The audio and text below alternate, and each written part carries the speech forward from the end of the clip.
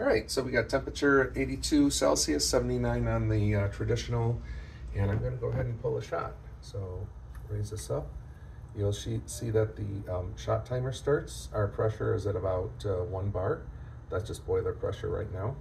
And I'll go ahead and add a little bit more to that, just kind of for a soft pre-infusion here. And then I'll go ahead and ramp up pressure for the shot.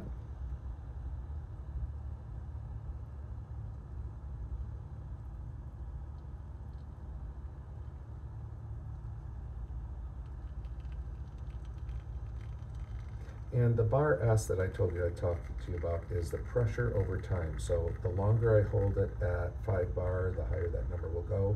Of course, if I were at 9 bar, that number would be going up a lot faster.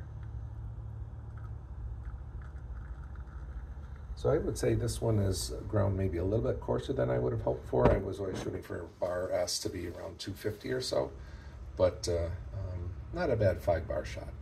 And I'll show you the graph here of what that looks like. And the black thin line is the pressure over time, and then the red is our temperature over time. That's about it.